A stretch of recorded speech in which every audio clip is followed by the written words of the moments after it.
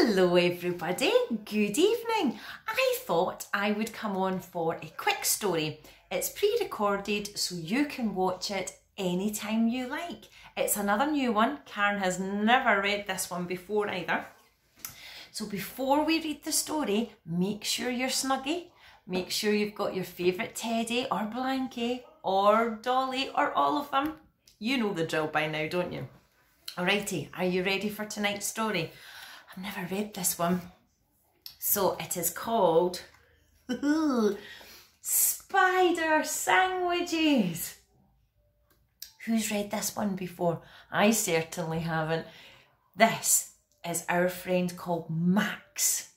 I think he likes to eat disgusting things.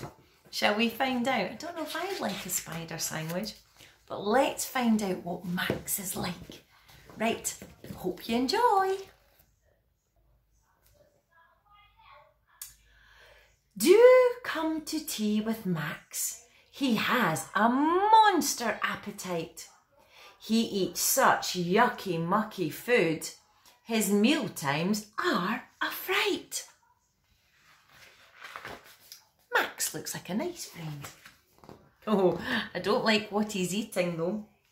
He loves to slug milkshake through a stinky hosepipe straw.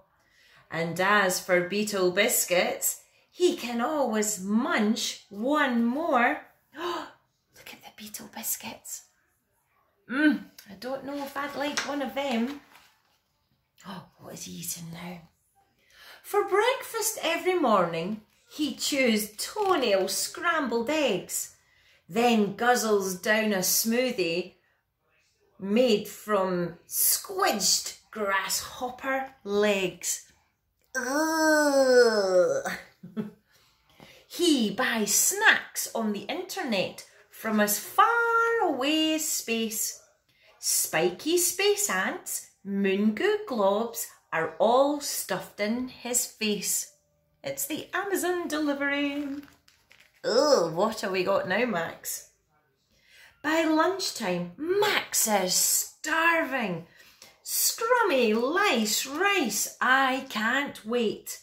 He slurps it super fast before the lice straw crawl off his plate. Ugh. He bought the Monsters Cookbook from some recipe ideas. The best was slimed eel noodles served with hairy fried bat's ears. I don't think I'd like that cooking book. To pickled worms and squashed fly jam, Max beams, hooray, yes please. He spreads them on his crackers, pooh, with smelly fish eye cheese. Ugh. That's an interesting picnic. Oh my goodness, what has he got now? So delicious, gurgles Max, with a massive goo-filled grin. Cold, crunchy cockroach curry dribbling down his chin. I'm glad we've all eaten. Tadpole, ice cream, snail trail sauce, things that squirm and slurp. They all mix in his tummy. Look out, here comes a burp. Pardon you, Max. Rats, oh, have I missed a page? Oh no, I haven't. Rat's tail pizza, blue mold chips, bug burgers are a treat. But when it comes to tea time, there's just one thing he will eat. Oh, what's it going to be, boys and girls? Oh, there it is. Squiggly spider sandwiches. He shoves them in so fast.